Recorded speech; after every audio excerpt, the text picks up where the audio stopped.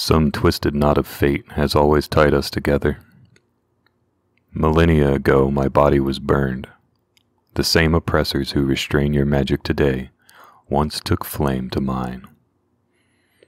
It might surprise you now, but there was once a time when these trees passed over this earth like the shadow of clouds. Deep within our woodgrain, we carried a force so wonderful, it would stand your hairs on end. With it we bred further magic. Creatures fed from our fruit and grew wings. Entirely new species of herbs sheltered beneath our canopies.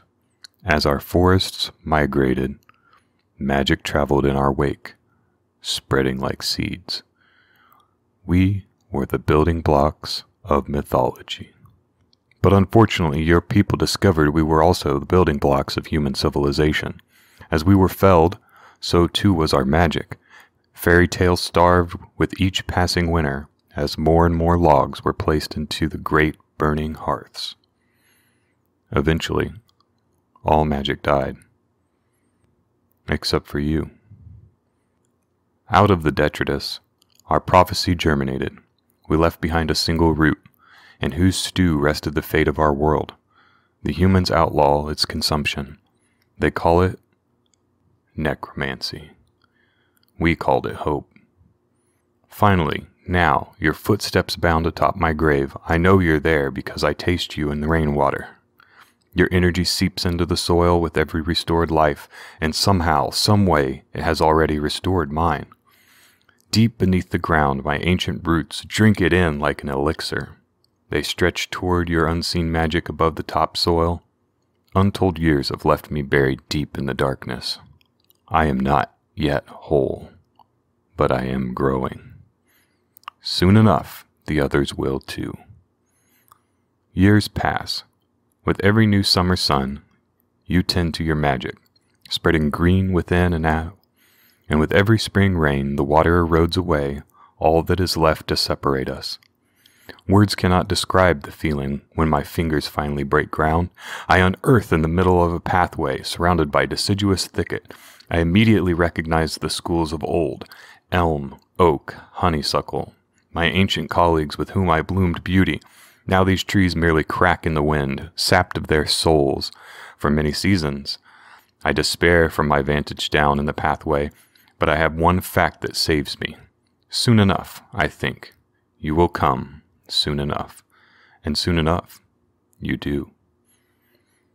You bound through the woods, laughter echoing among the imposter trees.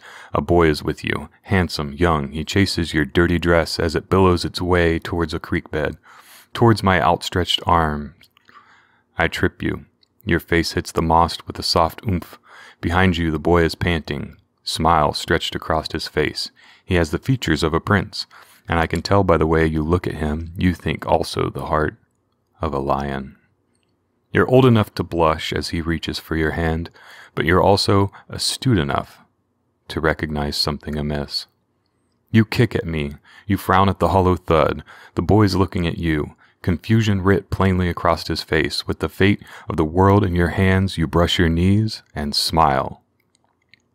Watch, you whisper. There's a moment of green electricity that is felt but not seen. Avi, the boy says, you're not supposed to. Your fingertips touch mine. My roots extend and pop. I dig in my toes and tap into the world's pulse. I rise in full glory, smiling down at you. Oh, you squeak. The two of you are so small. I have waited a long time for you, I say. Already the earthly magic courses through my woodgrain. Your friend bolts, stumbling down the road. Father! Father! The boy screams. My sense of betrayal does not hold a candle to yours.